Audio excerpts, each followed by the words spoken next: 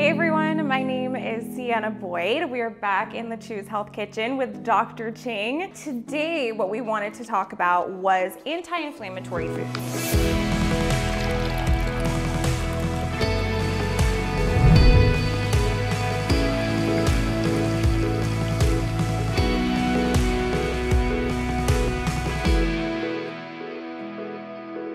We are back in the Choose Health Kitchen with Dr. Ching. Yes, good morning everybody. It's good to see you guys again. Yes, I know. We're so excited to be here. Anytime we can get Dr. Ching in the kitchen to cook with us is a good day. So last time we had Dr. Ching in the kitchen with us, he shared with us a little bit of his Cantonese heritage, some eggs, tomato dishes, green beans that were very popular.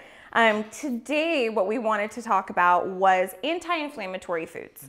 I think seniors in general, and you can talk a little bit more about that, really just need to be on top of anti-inflammatory lifestyles, right? Absolutely, I totally agree with that. Oh goodness, so the way that we can do that, there's a whole myriad of ways, but one of the main ways is through our diet. So today, we wanted to talk a little bit about some anti-inflammatory foods, specifically with breakfast. I will be teaching Dr. Ching how to make one of my favorite breakfasts. It's an anti-inflammatory omelette filled with tons of antioxidants, yummy vegetables. So let's go through the ingredients. Dr. Ching, tell us why we're using these ingredients. Absolutely. Well, first off, when we have a look at our ingredients today, I see a rainbow of colors, which is great. Yes. We want to try to target all the kind of colors in the, from fresh fruits to fresh vegetables, okay? Yes. So starting from right here, I see that we have some spinach, which is leafy green, similar to kale, broccoli, highly packed with anti-inflammatory properties. I prefer in my omelets, I prefer spinach just because it adds a really nice richness and a good color, and spinach cooks up really well. But if you have any other green leafy greens like you said, kale or broccoli, you can use that in my omelet as well. Absolutely. And moving next here, we have some eggs, essential component of omelets, and has a high amount of vitamin D actually. And nice. Typical foods are very rare in vitamin D. So isn't a good majority of Americans, aren't we all pretty vitamin D deficient? Yes, it is. That's very true. Okay. So trying to incorporate as much vitamin D rich foods into your diet is very essential. Awesome. And then we're going to, what are these? These were bell peppers. These were the bell peppers. Yeah, bell peppers, diced bell peppers, highly packed with vitamin C actually, so very good. Fun fact, bell peppers have more vitamin C than oranges. So instead of grabbing an orange for your vitamin C, grab a bell pepper. And then we're finishing off on the side with some berries, which have tons of antioxidants packed into it. And from raspberries, blueberries to strawberries, very good choice of berries here. Wonderful. I know one of the star ingredients that we will be working with today is turmeric, which is a hot button item for anti-inflammatory foods. Can you tell us a little bit about why one would want to include turmeric in their day-to-day cooking? Absolutely, yeah. Turmeric is one of those ingredients that is highly packed with anti-inflammatory properties. And similar to other kind of spices such as ginger and even rosemary as a herb. So I highly encourage you folks to give it a try because turmeric can help with like anti-inflammatory kind of pains that you develop in your joints or arthritis. I think you mentioned plaque buildup as well. Correct, yeah. Okay,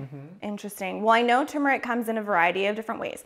You can include it in cooking like we will today in a powder form. There are turmeric pills that you can take from any of your local grocery stores. Just go to the supplement aisle. There's turmeric supplements. And then it also comes in a tuber that looks very much like ginger. You can always grate fresh turmeric into your food as well. So let's whip up the omelet. Yeah, let's do it. All right. All right, so it's time to assemble our omelet. So let's go ahead and first let's saute our onions in the pan. You can go ahead, take those, put them in the pan.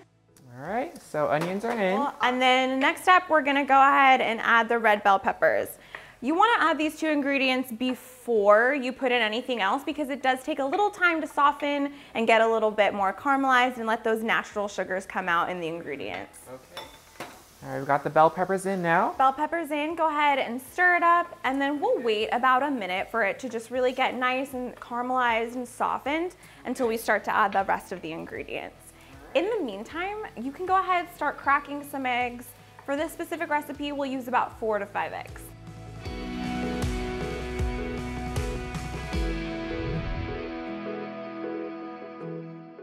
right, go ahead and put it in the pan just like that. Dump it right in. Right in, huh? Mm-hmm. All right. Perfect. Awesome. And the heat that we're using right now is about medium-low right now. So I'm gonna actually turn it up while we are cooking the eggs. Okay. Perfect. And then go ahead and mix it up. This is more of a scramble than I would say a traditional omelet where you would fold it in half. I like to eat it that way. It's a little bit more palatable and you get each of these vegetables in every bite. So you can go ahead and mix that up. Okay, I'm excited for that. I usually have the more traditional fold and omelet, so I'm excited for this. So after you mix that up a little bit, we're gonna add the spinach. As we know, you can put a whole entire bag of spinach in the pan and it turns out to be just a little small handful, yeah. Exactly, so be very liberal with your spinach or any greens that you do decide to use. All right, good tip. All right, Dr. Ching, go ahead, put in the spinach. I would say put the entire bowl in there. Put the entire bowl? All right, let's do that. So you added the spinach, wonderful. Go ahead and mix it all up, and then we're gonna add our star ingredient of this dish, our turmeric. Okay.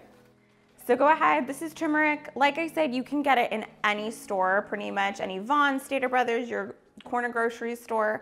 They have it in the spice section. So if you are cooking with turmeric, go ahead and find it. It's gonna look just like this. It's very, very orange, and it will pretty much make anything that you cook orange as well. So add as much as you want in there. I like to use maybe about a teaspoon to 2 teaspoons of turmeric. About a teaspoon to 2 teaspoons? All right, sprinkle that in there. Perfect. All right, that's about it. And then we'll also add some salt as well, about 1 teaspoon of salt. Depending on hypertension and how much salt your salt intake is, will determine how much you'd put, but I put about a teaspoon of salt in mine. Teaspoon of salt, okay. This is about a teaspoon of salt. Yeah. So turmeric and salt are in now. Okay, perfect. And then it's just a matter of waiting until the spinach is wilted and all the ingredients are combined, and then we're all set to eat. Great. It smells great, by the way. Thank you. I'm so excited. You taught me how to make your egg dish. Now I'm teaching you how to make mine. Yes. I can't wait to try it. All right, that looks great. That looks perfect. So it's time to put it on a plate and let's enjoy. All right, let's do it.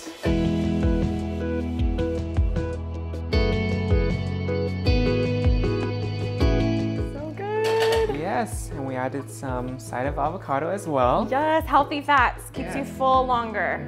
Absolutely. This smells so good right now. I'm so glad. I can't wait to eat it. Well, let's go eat right now. You ready? Yeah, let's do it. Dr. Ching, thank you so much for being with us in the kitchen. Thank you so much for teaching me this recipe of yours, Yes. and I can't wait to have it.